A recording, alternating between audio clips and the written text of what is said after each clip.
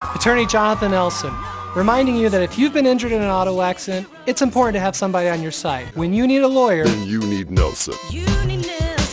Clark County Sheriff Kevin McMahill has stepped in following a judge's recent ruling concerning the teenager accused of plotting a terrorist attack. Joshua Robles, who was 16 when he was arrested by Las Vegas Metro Police in late November, has been a focal point in this high-profile case. Earlier this month, Robles was certified as an adult by a judge, and the Clark County grand jury subsequently indicted him on charges related to terrorism. These charges include providing material of terrorism and attempting to commit or cause an act of terrorism. In a recent hearing, a Las Vegas District Court judge initially set Robles' bail at $10,000. Under this bail condition, Robles would have been placed on house arrest with electronic monitoring if he posted bail. However, prosecutors have contested this decision, arguing for a significant higher bail to be set at $1 million. The debate over Robles' bail amount continues as authorities work to address the seriousness of the charges against him. In court last week, Robles pled not guilty, and a judge will address his bail on Wednesday, September 4th.